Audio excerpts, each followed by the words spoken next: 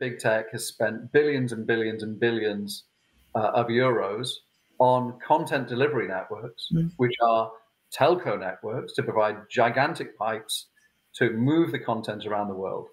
So the big tech companies are actually gigantic internet traffic companies as well as being content providers. And they've done this on an epic scale. Anyone who has spent any amount of time, I don't encourage the podcast audience to do this, but anyone who spent any amount of time looking at the internet backbone, internet traffic, particularly the laying of cables that are laid under the oceans, will be aware that the biggest players in this field are the big content companies, particularly Google and Facebook, or rather their corporate names.